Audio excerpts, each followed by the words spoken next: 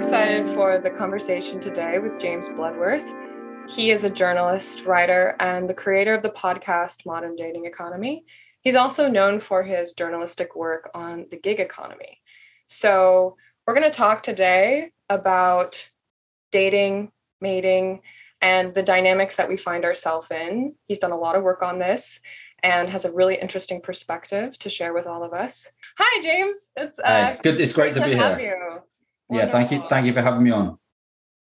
So one of the first things that catches my eye with your work is the name of your podcast, which is the Modern Dating Economy. So can you talk a little bit about the usage of that word, what you think it draws forth and allows us to see about the problem of modern dating, and then also what are the drawbacks of using that term? Yeah, sure. So the reason I called the podcast the Modern Dating Economy, I mean, the first reason was that was the best name I could come up with. I couldn't think of anything better. But it was also because with dating apps, we have all this data now on romance, essentially. We have all this data that we didn't have previously from more kind of spontaneous ways that people got together, whether it's at a bar, a coffee shop, whatever. But dating apps have furnished us with all this data. And as we're kind of getting more of this data and we're understanding it more, one of the things that's striking about an app like Tinder, for example, is there's this level of inequality on there. So, and I think that so for example, you know, the average man on Tinder or something is not doing very well. And then you have a small percentage of men typically, who are doing very well. And it's quite useful metaphor when explaining this to people to kind of talk about it in terms of, say, compare it to a country. So like if Tinder was a country, it would be one of the most unequal countries in the world. So that's the utility of the comparison to an economy. But I think there's a downside to it in that you can, so it can be too kind of formulaic, and if you reduce everything it can be too reductive. So if you reduce everything to kind of look at everything through this prism of economics or whatever, or the Pareto principle, the 80-20 rule is talked about, I think it can be a bit too reductive. And I think that is sometimes then conspiracy theories and radicalization can happen to people when they do go down this kind of reductive path where they think that, you know, dating apps is hopeless for them to use them. Only a certain kind of person has any chance of romance in the modern world. So I think there is a pitfall to it, like a dark side as well. Yeah, I think one of the things that draws me to that metaphor, although I do agree that there are limitations in terms of reducing really highly complex social dynamics into economic and game theoretic term, is that you're able to see the situation from a God's eye view. It kind of puts you into the perspective of looking at population dynamics, which is absolutely necessary for understanding how there are different people in this game who have different positions, right? So there's different subsets of the population, like you just spoke to, that there is a subset of men who are doing quite well in this dating economy. And then there's a larger group that aren't doing as well. And so they kind of have different dynamics in the game. So could you talk a little bit about each of these different populations that you see emerging in the dating economy and what different characteristics they have? Yeah, so I mean, there is a great deal of inequality in online dating, let's call it. And I think that I think that's real. So it is a mistake to say that people are only angry because they've been fed this narrative that it's an economy and there's all this inequality, this kind of Pareto principle narrative or 80-20 conspiracy theory, whatever. I mean, there is an element of truth to that in the dating app world. So, for example, there's a lot of data from Tinder specifically and also Hinge, I believe, and OkCupid from a few years ago. That was one of the bigger dating apps, you know, mid 2010s, I think it was. And there's a lot of data which shows that a small number of I'll talk about it first from the male perspective, I suppose. A small number of men typically do very well. And I'd say, you know, it's obviously like men who are good looking, but a lot of it's to do with knowing how to present yourself. So you can be good looking and just have like bathroom mirror selfies with, you know, flecks of toothpaste on the mirror, you know, and you don't know how to present yourself. So a lot of the kind of a lot of this world today, whether it's romance or work, it's about how you can present yourself. It's not necessarily your achievements. It's about how well you can present those achievements or present those attributes. So I think if you're not good at that, and lots of people aren't good at like presenting themselves, they're already going to be lower down the pecking order on a dating app. And the other thing I suppose is with dating apps, you're formalizing preferences through these very narrow funnels. So I've spoken about this before, but when I was younger, height was never such a big issue in terms of like being a man. I have friends of mine who 5'7", 5'8", and they never really had a complex about it. I mean, yeah, some people do, but it was never an issue. They never thought really, oh, I'm not going to be able to find a partner because I'm this height. Whereas now there seems to be this fixation on, it's become like a meme, as a guy, you must be 6 foot. And you see women on dating apps saying that you must be 6 foot in their profile. And I feel that is a cultural change that's been basically brought about by dating apps. And then you have men who fall below that. They transpose that onto real life and think, I'm never going to meet anyone because this is what women want. You have to be like 6 foot and stuff. I mean, it's in reality, it's much more complex than that. But I think that's one example of how some men feel like disenfranchised by dating apps. And for women, I mean, many women feel disenfranchised for a whole bunch of different reasons. So it tends to be a barrage of kind of unwanted attention and unwelcome approaches. So, the dick pics and it's the social media thing, the dick pics, and just crude approaches and over-sexualized objectification, that kind of thing. So it's men and women, I think, both have different both have challenges. It's just, I think they're very, very different. Yes. I mean, I think that's part of what makes it necessary to put this into the frame of an economy in some sense, is that the different players in the game have very different problems. Women are facing different issues. Some of them are very successful on these platforms. They're very good at presenting an image of themselves, and they're doing quite well. And then there are men who are thrust into a different situation because of these like inherent asymmetries between the sexes that become apparent when you're looking at the dynamics in the dating economy. And then even in those groups, you have differences, right? Like within the group of men in particular, there's such a stark difference between the men who are, let's say, winning in the game, getting dates, getting attention from women, and the men who are not, right? And then also there's this insidious aspect of this whole situation, which is Tinder or any of these dating apps as the mediators and changing the algorithms in order to get more time on site and manipulating the people on the platforms. So in a sense, they are also nudging this situation to have these kinds of population dynamics. So I think that's part of the difficulty of the question, and even why certain people get siloed into these very specific positions and they can't get out of them. I'll just also say that for the audience, they can put questions into the chat and we'll get to them at the end of the conversation. I forgot to mention that earlier.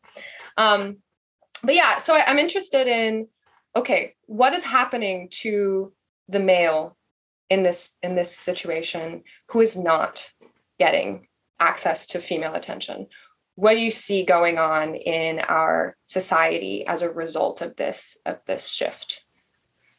I think we see a process of radicalization happening. I think we see that most obviously through the example of the incel.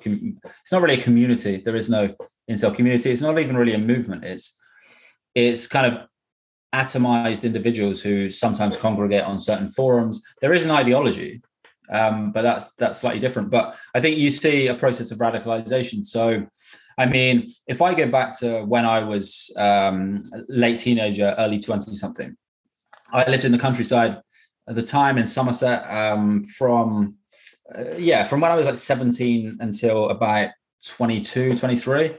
I didn't have a girlfriend. I was like I had, a couple of friends, but I was quite socially isolated.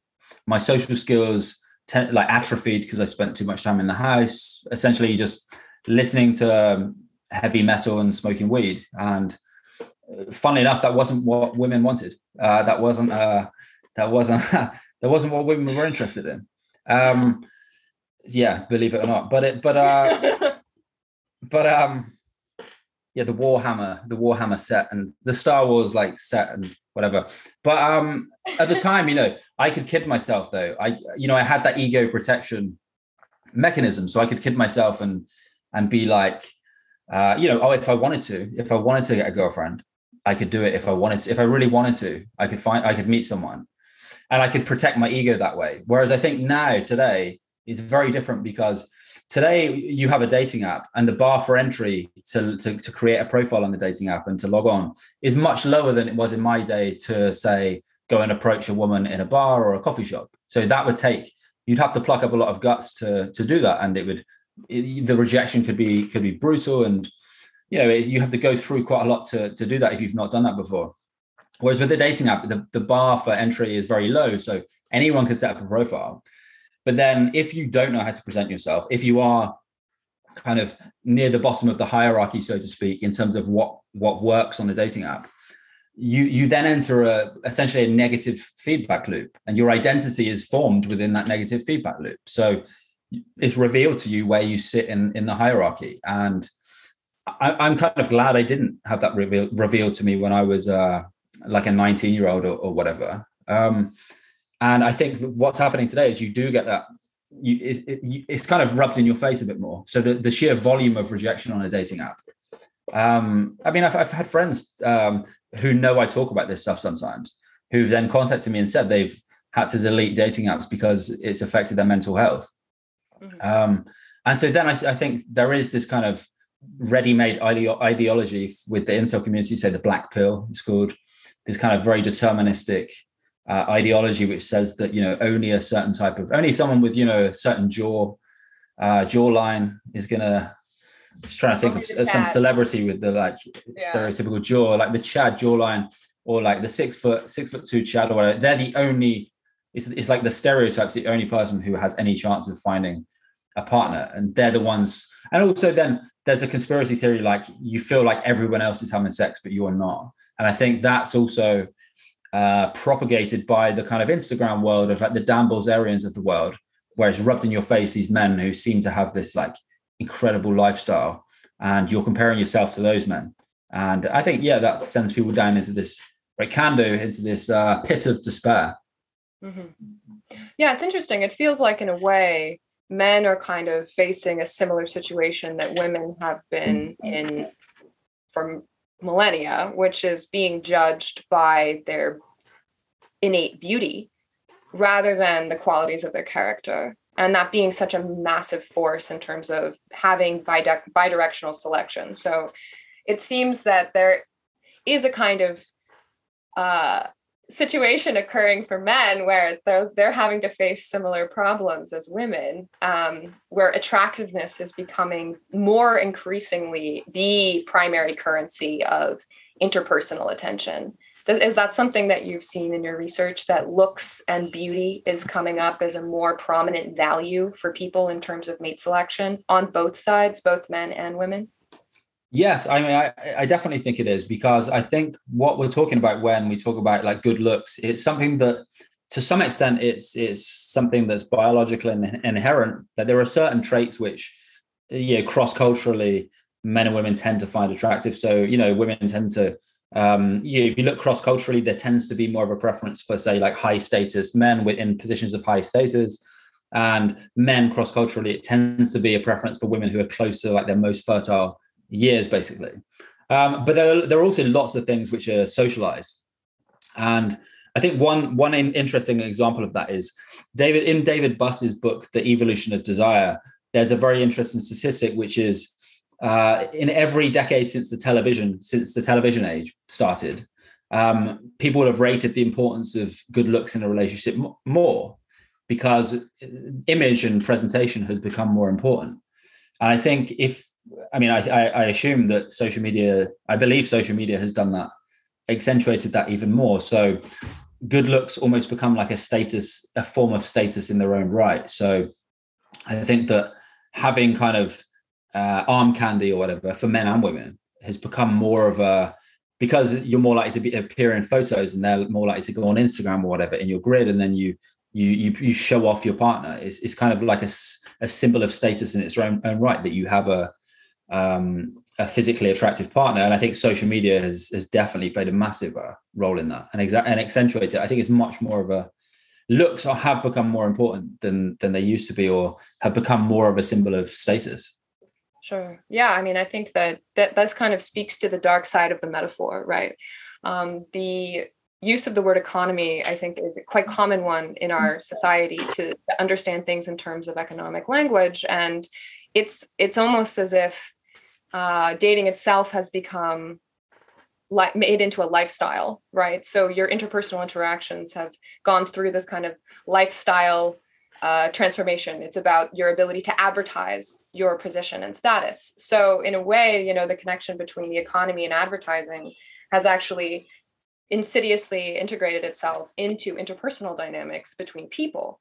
And while, there is a dimension of life that's about showing off and showing your position and getting scarce resources and demonstrating that as part of your status, there's also interpersonal relationships and skills and values and living an abundant life full of things that are going to make you feel content. And also potentially the desire to have a family in the mix.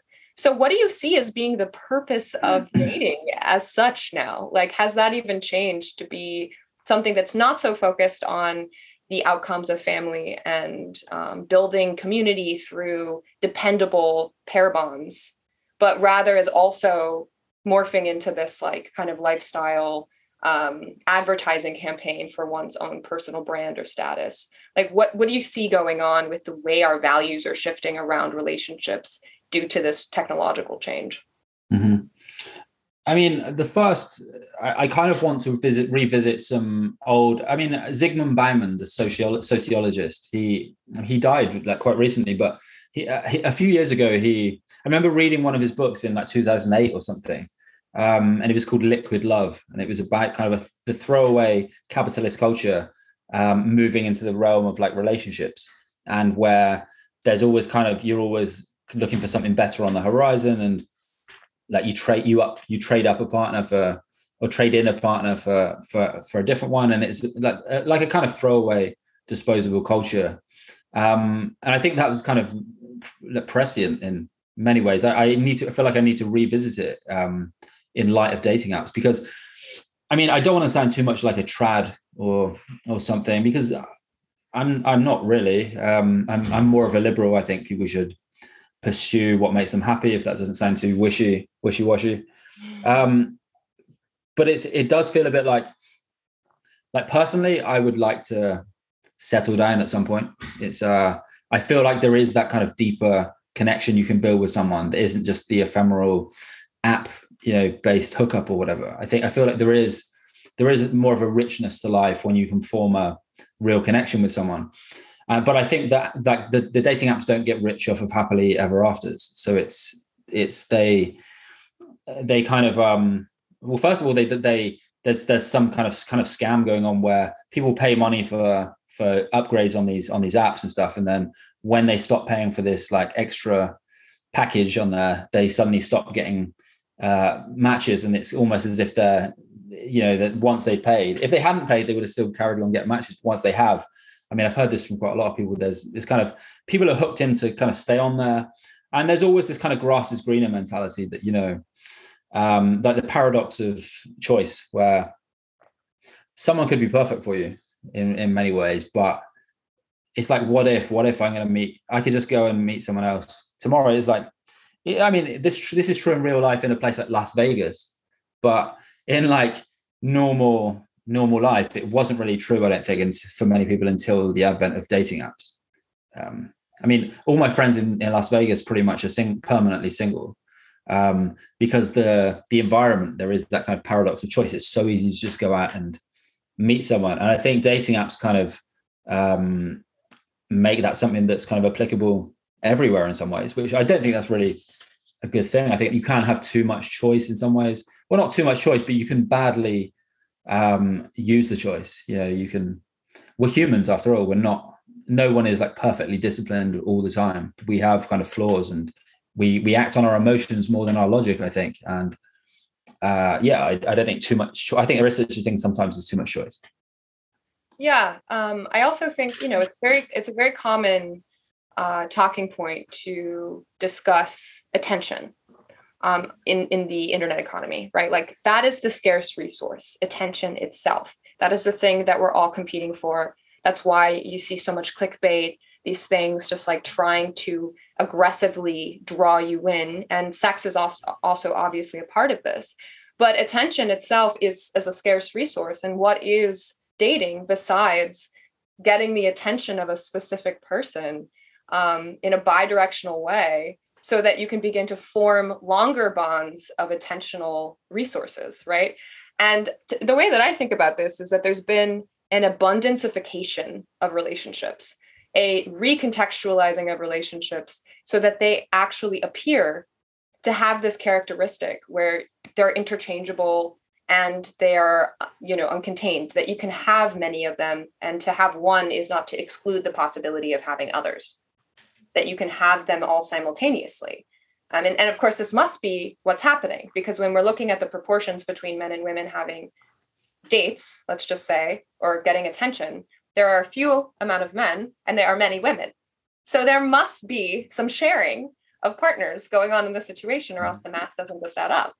And it seems to go against this fundamental characteristic of human interaction, which is that there is a limited amount of time, there is a limited amount of attention, and also how we spend our time changes how we behave. And the behavioral aspect of this, I think, is interesting in terms of its externalities for other parts of our society, not just dating as such, but also how are we holding communities together? How are we holding promises into the future? How are we bringing forth children into the world? Are we going to have the stable society, pro-social society that we would all prefer to live in if we continue down this path? So what do you see as being some of the destabilizing effects of this type of interpersonal interaction kind of spreading, and also training young people who don't have, more lived experience, that this is the way things are? What do you think about that? I mean, just to take the question in like the reverse order, I think one of the issues with dating apps is it's creating this somewhat false idea in the minds of young men in particular, that the way it works on dating apps is the way it works in the real world. I mean, it is to an extent, but there are many differences. So I think that for example, I have friends who don't do well on dating apps, and so they don't bother with that because they don't present themselves well in that way. They're not like quote unquote photogenic or whatever. But many of these people have gone out and dated very attractive people they've met in real life because they may be very charismatic. They may have may just have that vibe about them. They may be. I don't really know how to put it. Like vibe. They just have that personal magnetism. They have something. And I think dating apps, what they do is, because there is this kind of steep inequality on dating apps, people like young men who go on there and then they get, they go on for a couple of afternoons, get like burned through like 100 rejections. Essentially, they transpose that onto real life and think that this is how it is in the real world. I also think generally our app-based culture, our internet culture, I think it's doesn't kind of lend itself to improving your social skills. I think I learned from when I was younger, when I spent a lot of time indoors, and also during lockdown, that if you don't, like, your social skills are like a muscle. If you don't use them, they atrophy, and you can become better socially. I mean, I was someone who had to work really hard on my social skills when I was in my early 20s, and I went out a lot. And it's people would say that's weird that I went out with a specific intention of improving my social skills. There's the kind of one incarnation of that was like the pickup artist community, which is seen as something very toxic nowadays. But the point is, it filled a void because there was no one kind of showing people how to improve your social skills. There was there's kind of the mainstream advice for like young men in particular is very outdated. So it tends to be say like stuff handed down from our parents, which came from a different world, handed down from a completely different environment. Like you'll meet someone in your local community, you'll just find someone. Whereas this Disneyfied world where your one true love is out there, fate will take care of it. Your one true love is out there waiting for you somewhere, and it's just nonsense. Historically, societies where polygamy has been the norm, that's where one man has many wives or partners. Those societies have tended to be much more unstable than societies where monogamy has been the norm, because you have a mass of men a massive incels. Essentially, you have the historical equivalent of incels, where they are very unhappy, and then they often get sent abroad. So the Vikings, they would send their single unmarried men abroad to fight in wars. Even in recent times, you had with ISIS, you've had the promise to lure young men to the Middle East. It's been the promise of essentially having sex slaves, and I guess like men's purposes in life is, in modern society even, as a man, your two purposes is to be able to earn a living and find a partner. So, I mean, whereas women tend to be disparaged for having too many sexual partners, men, it's the opposite. If they can't find a sexual partner, they're kind of mocked as a virgin or an incel. And you even see that today. Incel has become an insult used by people, and it isn't just directed at extremists. It tends to be used in a way to kind of malign someone's masculinity, because they can't find a partner, because as a man you're supposed automatically to be able to, well, I'd say three things: have a productive job, win a fight, and find a partner. Those three things you're supposed to be able to do automatically. And due to the changes in like the structure of society, especially now, I mean, many men are finding that much harder in terms of finding a partner. Yeah, definitely. And then, okay, so what do you think of as being destabilizing for women in this context? How is the inequality affecting how women are behaving or experiencing the world? I mean, first of all, it's destabilizing for women because the radicalization, it tends to impact women. These men tend to get very angry and then take out that resentment on women. So that would be the first, obviously, consequence of this. Having lots of resentful men running around is inherently like a threat to women. I also think that the dating apps, in some ways, they benefit the kind of a small percentage of men the most, I would say, because I think women have kind of like following the sexual revolution. Women no longer have to marry. Typically in the West, women no longer are forced to marry someone they're not attracted to, which was the case for many decades, because for financial reasons they needed someone to support them because they couldn't enter the workplace. That would be the most a basic reason why that happened. So with, say, dating apps, a woman can have at least like the kind of theoretical possibility of interacting with the top guys.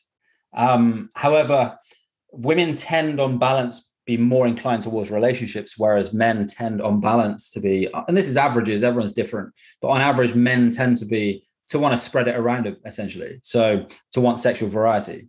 And so I think you have a situation where it's very easy for the men who do well on dating apps to essentially use those women to kind of lead them on and use them and have no intention of having a relationship with them, but kind of pretend, as it were, that they do. And again, it's like this is a generalization. Like, I mean, there are lots of women on dating apps just for hookups. It's a myth that it's just men doing that. But it's more just like we're talking averages. I think that tends to be like women leaning a bit more towards relationships than men, and I think they tend to lose out on some of these dating apps because it's very easy for the kind of the top guys on there to pretend that they want a relationship, lead them on, sleep with them, and then ghost them. Mm-hmm. Yeah. Well, exactly. There's like this heterogeneous mix of people on the apps, right? You have men who are looking for long-term relationships, you have women looking for long-term relationships, and then you have the people who are looking for more short-term hookups, and they're all using the same interface in order to try and find each other. And the dynamics of the interface itself, of the mediator, do not favor the kind of long-term mindset of any of the individuals playing on the platform. There's a nudging towards this optionality dynamic because it keeps people on the apps for longer. So do you think that this is the leverage point? Do you think if we were to delete all dating apps that this problem would go away? Or is it this contributing to an already present kind of social decline or fall of coordination, right? That something has happened upstream of the dating apps that's then kind of being reinforced by this technological shift. What do you see as being the kind of leverage points in terms of causality of this situation? I mean, I think dating apps play a big role, but I'd also say that the problem wouldn't just go away, because if you got rid of dating apps, the problem is you have, I think on average, younger people's social skills have got poorer with the advent of technology. I think there is, I can't, don't quote me on any, don't quote me on this necessarily, but I think I'm fairly sure I've seen data on this showing that kind of young people's social skills has kind of declined along with as their screen time has kind of gone up. And it makes sense if you're like, I know from personal experience, if I'm interacting with people just through a screen and I'm not going out and actually meeting in person, I feel like my kind of social calibration, as it were, that gets worse. And so I think you have an issue anyway if you got rid of dating apps. I mean, how many people would know how to kind of competently approach someone they like in a bar or somewhere, or without being heavily intoxicated or something? How many people would feel confident to do that? And then you also have from the woman's perspective, you have a sense that kind of in some ways the public space is not a safe place. So you have, I think it's and attitudes have changed in terms of this. So there was a Guardian article last year, I think it came out, which showed that I think 17% of young people believe that even a man approaching a woman in a bar or any setting like that constitutes sexual harassment. So, this is not, a boss using his power to kind of to try and kind of take advantage of someone who works for him. This is, a man approaching a woman in a bar. 17% of young people think that's sexual harassment. I mean, that to me seems quite crazy, but I think there is, and I don't really think this is something that if you went out, I don't think this is really, and you're not creepy or weird, I don't think this is an issue that's going to come up. But you do speak to men and they think that this is a widespread attitude that they dare not kind of approach because you can't do that anymore. And I don't know where that's come from. I think that's too much time on social media, because I think you very much can, if you go out and you're not weird, it's perfectly possible still to meet people like that. But I think there's this kind of, we've just become more separate and we stay in more and we don't go out as much and we think we can just do it through the app. And if you got rid of the apps, I think we'd have to relearn how to meet people again. It's like, it's not just like we'd automatically be able to do that, because it's hard anyway. It's hard at the best of times. So you'd have to kind of relearn how to do that. Yeah, no, I totally agree. I think so. That's definitely a thing. But I think also just more generally, like you point out, people just spending more time online as such is creating emotionally fragile individuals who then, when they go out into the analog environment, into the world where we're bodies and there's emotions and there's like unpredictable interaction, you have no idea how the woman's going to react. And you only have the ideas of the things that you've heard online, right? Kind of in your head. I think this also gets into the dating advice thing. Like there's a whole kind of economy around telling you like the way that it is in terms of how dating works, or like how women work or how men work. And a lot of it, and I've dug through a bunch of this on YouTube, it's just a grift. It's literally copy paste advice. You're not getting anything of any substance in terms of how to have real interactions with people. And it is very similar to what you said. It's like there's this mythology or kind of fantastical environment around what it is to be in a relationship, how to look for a relationship. There's just the one out there, or like, be yourself. Like, what is that supposed to mean? Be yourself. Like, especially if you don't have any social skills. Like, Yeah. it's like, so what do you think about that? Like, kind of the feeders off of this situation, the people who are kind of using this problem, this widespread social problem, as a economy to drive their own kind of advice columns, or brands online as dating coaches. Have you looked into any of like what people are telling other people, how the perverse kind of dynamics in that environment as well? Yeah, I mean, that is something that I have taken an interest in over the years. I mean, I don't think it's all bad. I think it fills a void. I mean, the thing is, I think the mainstream advice is such garbage. It's just terrible. So mainstream advice is be yourself. Well, what if you have been yourself and it hasn't worked? What do you do then?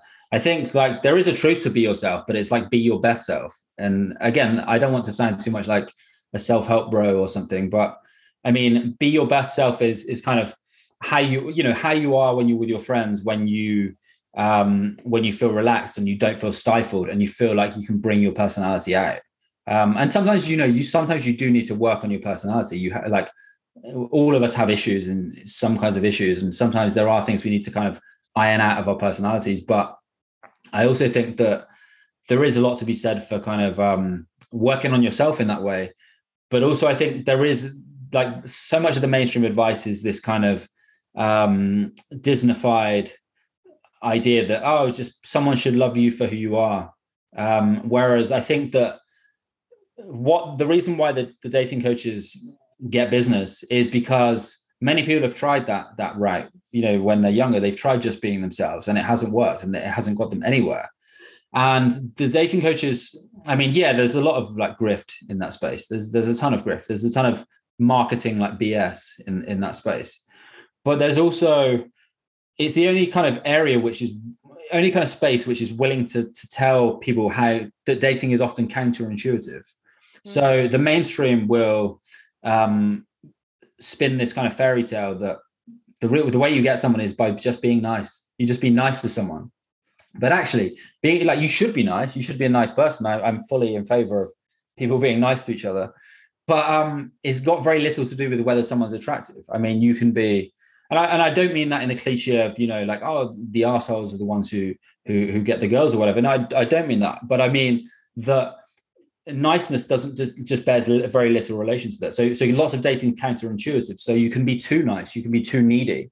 And sometimes some active disinterest can be a powerful thing. And people don't like to hear that because because you're breaking it down into kind of its constituent parts. So it sounds, this is like manipulation, or you're demystifying it, which again, people do not like romance and love demystified because they have this, the most intellectual academic people, when it comes to love, they will not have it demystified. But I think if you're someone who just doesn't know what the hell is going on, which is the position I came from when I was younger, is like, I didn't really like, flirting is counterintuitive. Flirting is teasing someone. And I never used to understand how, why would you just not be nice to each other? Why would some two people who like each other just be mean, like be mean to each other? But then you learn and you understand there are different levels of communication going on. There is like, on one level, it's ostensibly you're being mean and teasing someone, but on the other level, the subcommunication, there's this other kind of dance going on. And the reason why dating coaches exist is because the mainstream just will not touch this. And I think also that men in particular, well, men are expected to approach. So men are the ones who are expected in our society to take the initiative typically. That's changing to some extent, which is, I think, is good. Because women are often shamed when they approach. It's, they're easy or whatever. But I think that the onus is on men to approach. So, and men also have an ego about asking for advice on how to do this. So you either have resentment, you have people following the mainstream narrative, which doesn't work. And then you have dating coaches and the pickup artists and whatever that comes up to fill that gap, because the mainstream just just is kind of terrified of this area, and it's this. But yeah, I mean, that's where we are, I think, with that. Yeah, definitely. Great. Well, we're going to move over to audience questions. There's a bunch of really interesting questions in the chat.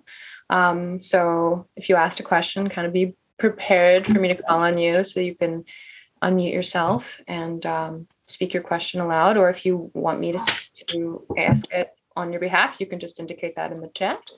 We're going to start with Max's question, which we kind of started talking about while you were away, but we'll get your ideas in this as well. So Max, do you want to unmute yourself and ask? So what do you think would be a better way to do online app dating? What will be in an ideal world, the healthiest dating app that you can possibly imagine?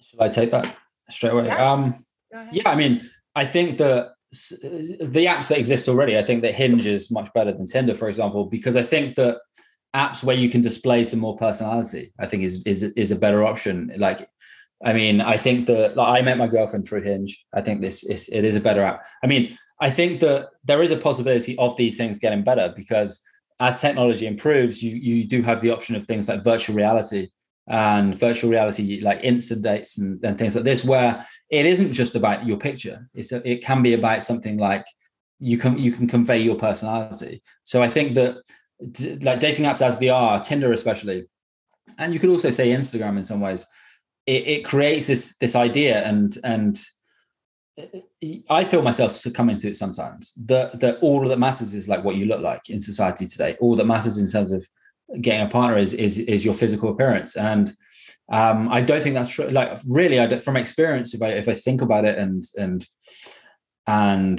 like go back into my history and the history of many of my friends and people I've spent time with researching this, it's not really true. It really isn't true. But so I think the apps that kind of lend themselves to more of a display of other facets of your personality, I think that would be more beneficial. Mm-hmm. Yeah. Cool. Max, do you have a follow-up or anything? I mean, not question, but your opinion. Yeah, I think for me, face-to-face, like this medium in a way, is so much better to understand the person and voice as well. I agree. I think, the real personality is the movement in a way that just text without all the context. I think there's not enough bandwidth to it. So maybe video is the future of dating. I don't know. Cool. All right, we're going to go to Kathleen. Thanks, Max, for your question. Do you want to mute yourself and ask your question?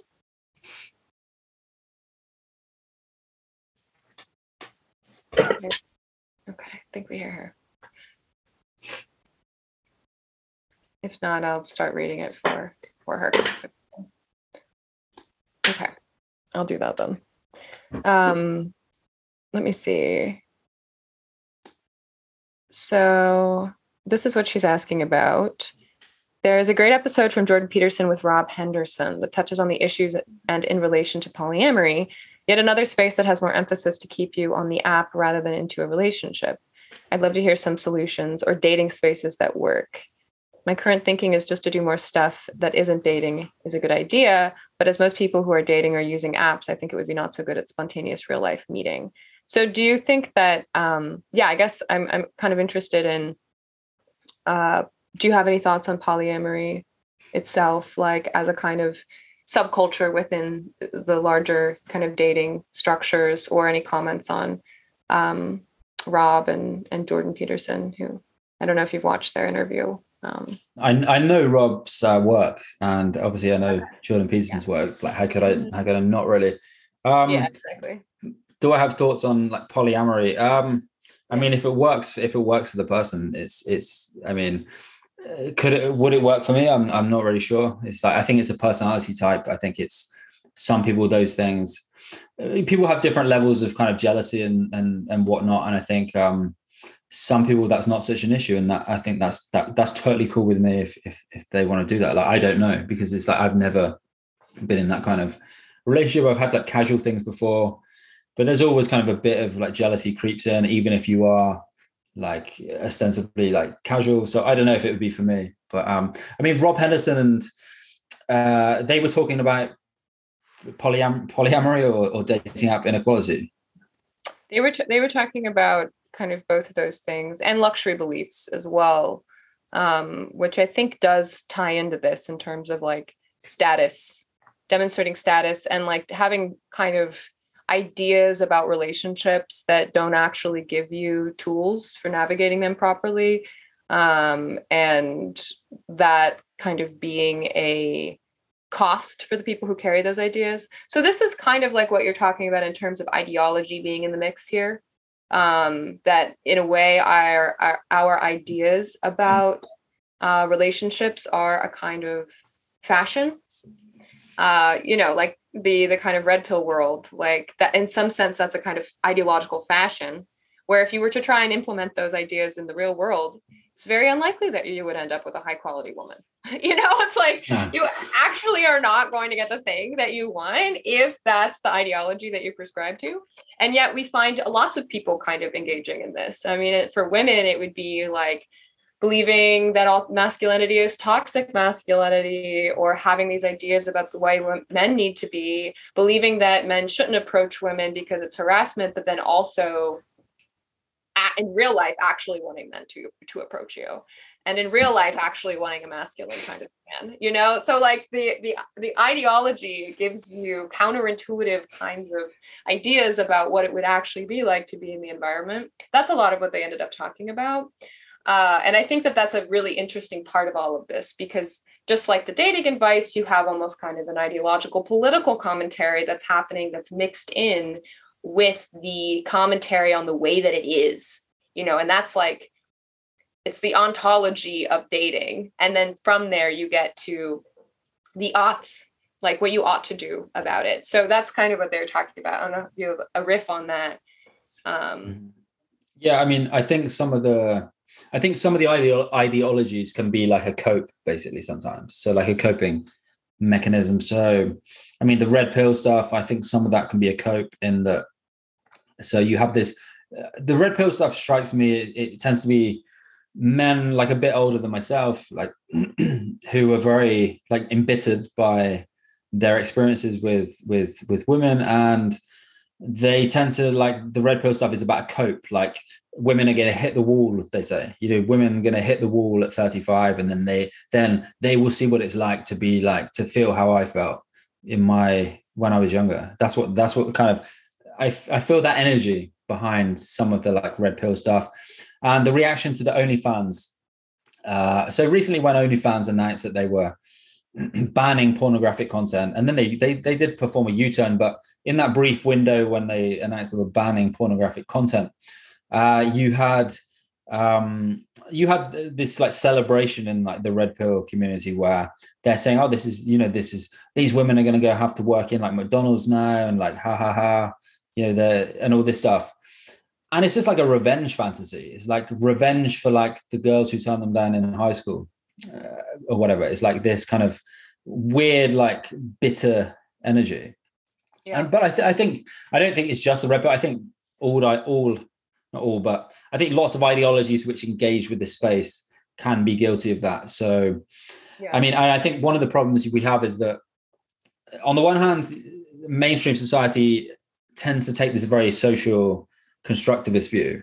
So the blank slate, that it's kind of almost like passé to talk about that men and women have different kind of sexual strategies, and some of the stuff like the evolutionary psychologist David Buss, he's written some very interesting books. I mean, The Evolution of Desire. He recently wrote a book on male violence called Bad Men.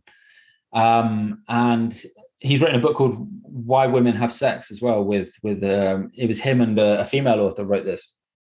And this stuff is like fascinating. And he's like a pioneer in this area. He's like fairly progressive like guy. He's not like this kind of deterministic like right winger. He's very interested in Bad Men. He talks about how positive the developments are in Scandinavia in terms of reducing male violence against women. When you have a more egalitarian society, it becomes easier to address some of those causes of like toxic masculinity.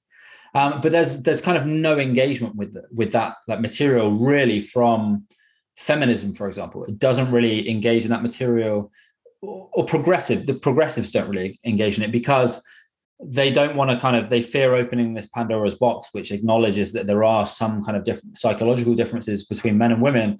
Mainly, I would say, when it comes to sexual selection, because we have a different role in terms of our kind of men and women obviously have a different role when it comes to reproduction, and those things obviously influence our mate choices. Like, why is it easier for a man to go and sleep around? Because he doesn't bear the costs of a pregnancy. Historically, for millions of years, he did not bear the costs of that. He could do that and then just flee, whereas a woman has to be more discerning because she then has to carry that pregnancy. So yeah, I do think that you do, like, some of this stuff can be like really deterministic in terms of like the red pill and some of the stuff that, the just so stories that come out of the certain right-wing kind of quarters. But I think there's a problem in the progressive space where if you don't acknowledge that men and women have different like approaches when it comes to finding a partner and they like different things, I just think you can't even begin to discuss the challenges that both sexes face in this space, because you can't even grapple with it, because you don't understand why things are happening. You don't understand things are happening. And then because you don't understand it, you have to spin the ideology even more and go deeper down the rabbit hole and find these new ideological reasons to make yourself right, if that makes sense, because you will not acknowledge that we approach dating differently, men and women. Women have fears that men do not have. So women fear violence in a way that men do not have. Men overestimate women's interests. So this is something that David Buss has written about. So men will think a woman is interested in them when they aren't. They're just being friendly.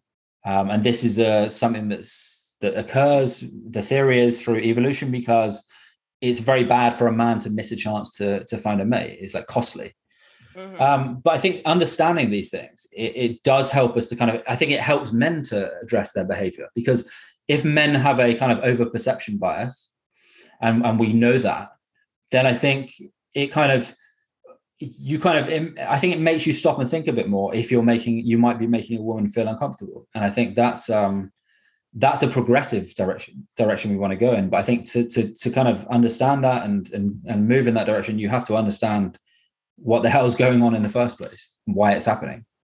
Oh yeah, absolutely. I think that's a really important critique and something that's missing, because if you can't, like, this goes back to there being different populations and different players in the game and them having different attributes, and therefore they have different moves they can make and they have different ultimate desires. Like, unless you have the categories of man and woman or male and female, and you understand that there are some constraints in terms of their attributes, you cannot begin to model the complexity of these interactions. You just don't have the tools. And we do have the tools coming out of evolutionary psychology to at least sketch out a framework for what could possibly be happening on these more like game theoretic levels, and explanations for why this might be the case that is rooted in biological adaptation. Obviously, we have continuous with that cultural values and beliefs that have changed mating so much for human beings throughout time. That has just been something highly mutable, continues to be, and we do have access to that layer to change the way that we behave. But we can't. Doing it in a counterproductive way to the constraints of our nature is not helping us exit this coordination problem. And instead, I feel like it's digging us deeper in the hole. Because, like it or not, the kind of progressive story about the nature of men and women is the dominant and high status story. And so that is the thing that's causing people to understand the world in a certain type of way. That's why people are going underground to these alternative networks to get advice. That's why there's this Black economy of like dating advice and the Black pill. Like, it creates this kind of dynamic. Yeah. Exactly. Great. Yeah. I just love that point. No, I was just going to say, and I think just like very briefly, it's the more this is like the more denialism there is, then the more you kind of funnel people down these routes to these communities, these fringe communities, because it just fills such a big void. And people have like you can. It's a bit like when in a communist state or something. I'm not kind of I don't want this to sound like hyperbole and, you know, oh, these people are like the new Maoists, or like you hear this rhetoric sometimes. But I think it's, you know, you have the official ideology, but then people go out into the real world and see that is just not how things pan out. And that can make you very resentful, because these people are just lying to me. It feels like these people are lying to me. And then you seek alternative like truths, and then you find these gurus, and you can be led down a different dark path. Absolutely. Yeah. And all of these things are destabilizing. All of them. Like, it's not just the apps. It's not just the denial of reality that's happening in any given kind of ideological corner. It's all of these kind of directional movements that people are going in that's eroding this kind of like higher level order that and cohesion that we had kind of inherited from the past, but the internet and its kind of decentralized, multi-dimensional kind of movement, I think, has really provided the opportunity for people to just run into these corners that and is highly destabilizing on this larger level. Okay, well, we're going to go to another question. I just like got really excited about this line of thought. I do not know how to pronounce this person's name, so many apologies. Hopefully you can. Must be me. It is you. How do you say your name? Gergely. Okay, great. Go for it. Let me remind myself. Because you mentioned at some point like the specificity of our search was the phrase, and I think and the example you used was like whatever that height, for example, and it seems to me like there's some parallels like in natural processes where like, so there's some urge, whatever, let's say like I want a tall mate, and then usually there's only so much around, and that provides the upper barrier for this drive. So like, let's say, you grow up in a village, and, there are the women who are around, and what you desire as like the type of mate you would want for yourself is informed by what you see as available. Whereas in the dating apps, like you're free to kind of conjure up an ideal, and that maybe she exists, maybe she doesn't, but here's the plenty of fish in the entire ocean. So are there any sort of tricks or tips maybe you picked up to manage this disconnect? Or I think that's as best as I can ask it this late in the evening. No worries. Like, manage the disconnect as in like do better on dating apps, or like or do you mean kind of to not let your like, let's say, not like your own like fantasies get away with you, to be seeking something that may not actually exist, and keep it in line with actually like, okay, but in my reasonable neighborhood, what is actually reasonably available? No, I get you. I think in a way, like, not getting kind of sucked into society, like someone else's value system in some ways. So I mean, I think that there's a part of me which feels like that, like I get drawn into someone else's value system sometimes, and I think we can do that with dating. So, I mean, I've dated people before where when I kind of thought about it more, I was dating them more to impress my friends than because that was someone I actually liked. Well, not liked, but like someone I could connect with on like a deep level. So I feel like you have to know yourself and know what you're really into yourself. And I think very often it isn't the kind of things that society says are the, this is what that you should be interested in this. I think we're all different. I think we all do have, there are like averages. So on average, men tend to like these things, and on average, women tend to like these things, but we all have our type. And I think once we allow ourselves the kind of the freedom to kind of experiment with that, and we kind of disconnect from the matrix, without sounding like a conspiracy theorist, but we kind of detach ourselves from the matrix and stop kind of, understand what's our own preferences and what's kind of society's preferences, what society thinks is attractive. I think that's where more freedom lies, basically. I mean, in my own case, that did take a bit of work to figure that out, like what I actually like, what works for me versus what I thought I liked, but it was actually something that I'd kind of imbibed from like society's values. If that answers the question. I just wanted to make that point. So hopefully it kind of answers the question a bit. I think it does, but maybe not in the terms I was expecting. But yeah. because maybe that step is to recognize like, oh shit, maybe it isn't actually what I'm chasing, but okay, never. Yeah. Thanks is the short term. I would say that there's a fundamental problem with desire that you could approach from a multitude of different perspectives. I think that we are kind of thrust into the question of what is our nature, and being social, we're picking up the desires of others quite extremely in terms of developing our own behavior and our own sense of what's worth, what's valuable in the society around us. And because we're inherently relational as a species, the paradigm of individualism, I think, gives us bad intuitions about what it is to actually achieve a fulfilling human life. And so I think a lot of what this has thrust us into is like very fundamental questions about what it means to be human, and desire as part of this set of questioning, because desire is this kind of the eros that drives interpersonal interaction, that gives us this boost, this drive to actually reach out into the unknown and attempt to do something that we don't understand what the outcomes of it are going to be. We have no security when we're trying to reach for a lover. We only know that we have this drive in us to go for them. And I think that kind of question of what do you desire? What are in your fantasy worlds? Are you spending so much time in your fantasy world constructing some platonic universe that you don't actually know how to express desire through your body and through your interpersonal interactions with people? Do you know that your desires are actually grounded in the world that you are aesthetically related to, that you're inside of and you're interacting with?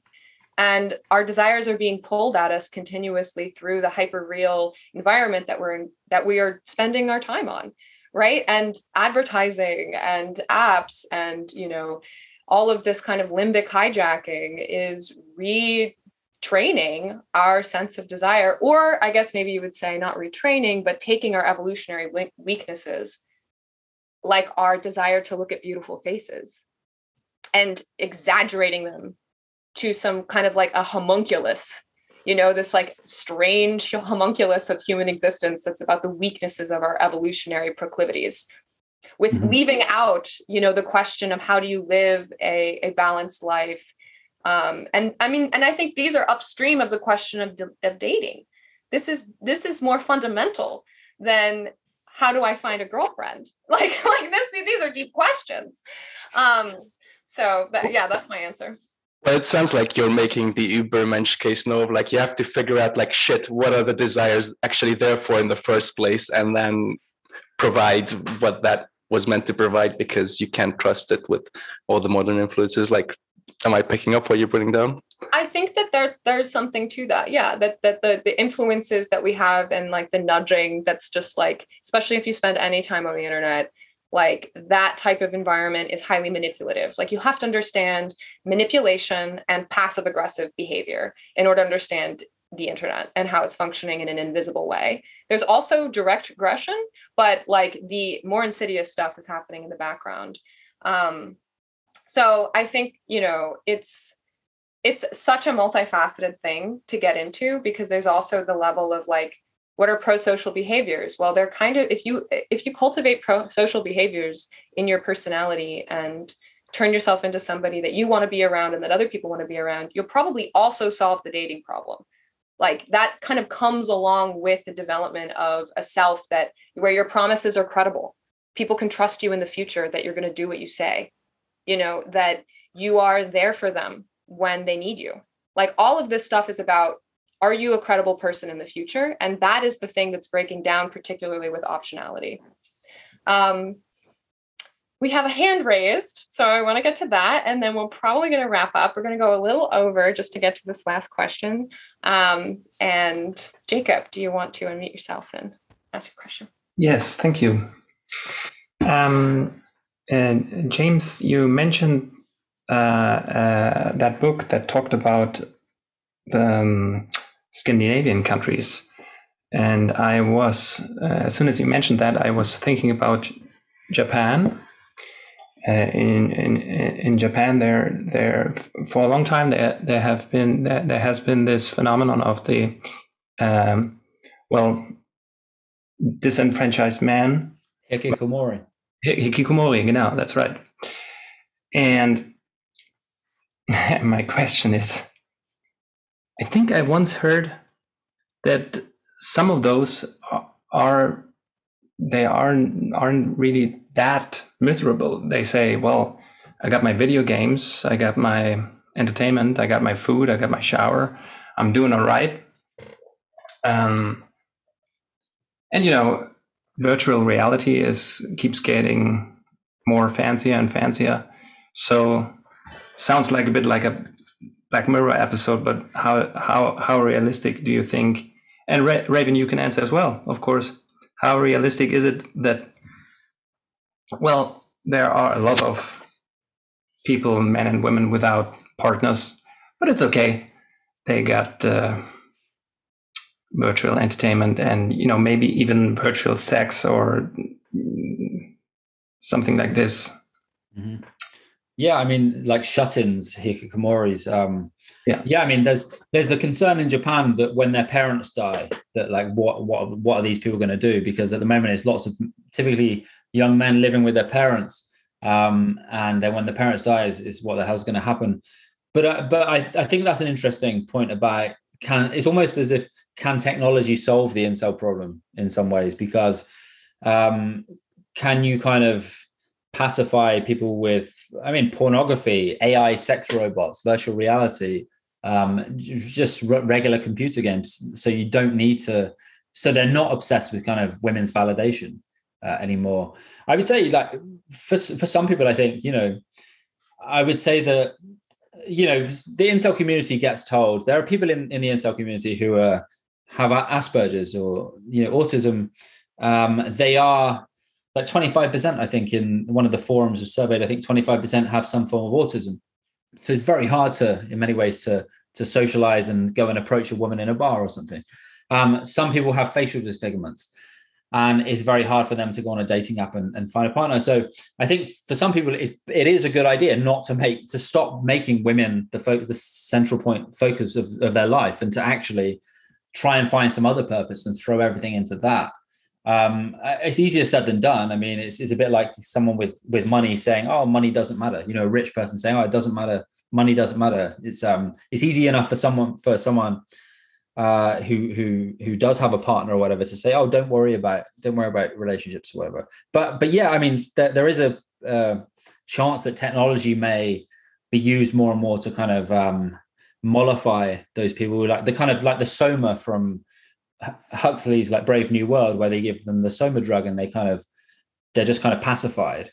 But I mean, is that I could quite see that happening, but is that what we want? And there are lots of feminist arguments against things like AI sex robots that rooting around women, objectifying women as just this object that you have sex with, like a meat sock to kind of jack off into. That's going to have negative consequences on society in the same way that they would argue that pornography does. And I mean, to some extent, I agree with that. So I'm not sure. I think it would be better for them to find some productive role in society, and to be a part of society. I mean, I've gone through phases where I've spent a lot of time in the house and I've played a lot of computer games, and I was a spectator, like a passive spectator through life. And on one level, yeah, it was gratifying.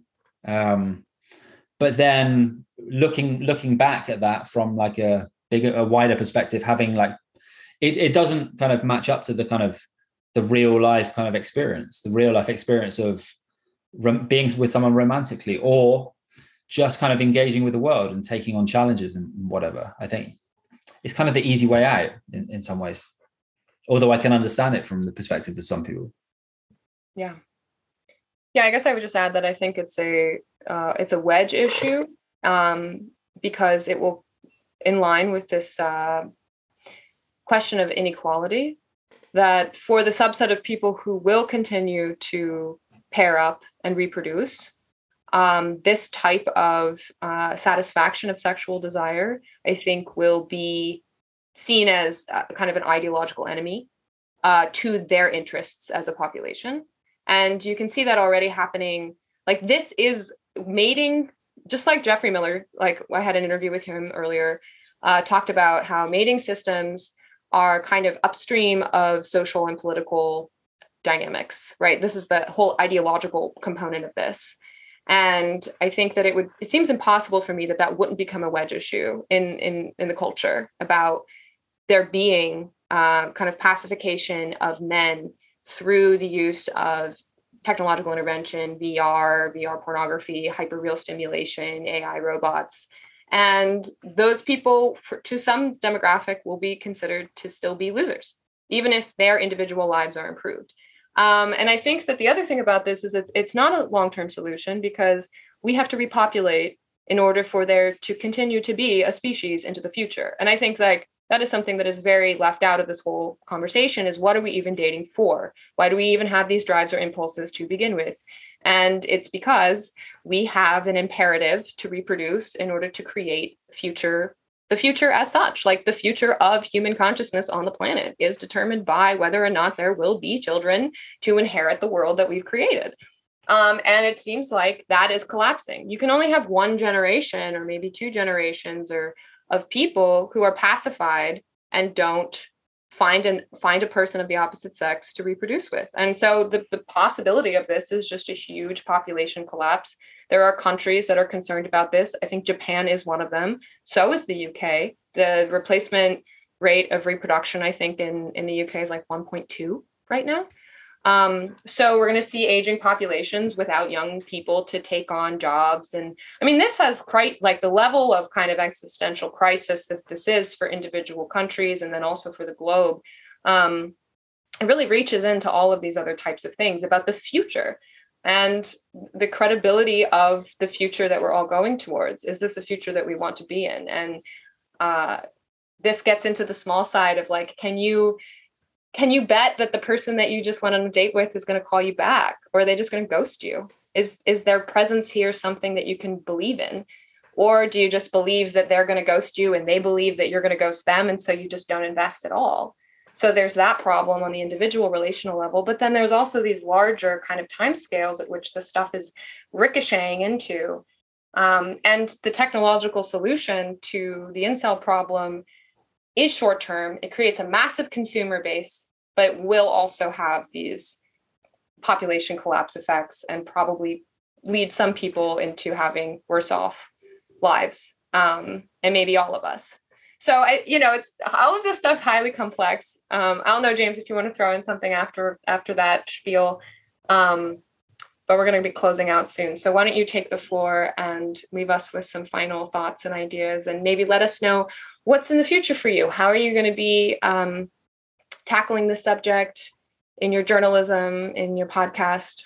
How is this coming forth into your work? Yeah, I mean, so with my work, for example, I mean, the next kind of year or two, I'm going to be looking at this more in depth. So it's not just the incel thing, but it's also kind of how people are being radicalized in the first place. I think the mention was, dating is upstream from societal things, but I think it's also the other way around. So, I mean, if we go back to 2010, there was an interesting book called The Shallows about how social media and these things are kind of affecting the way we think.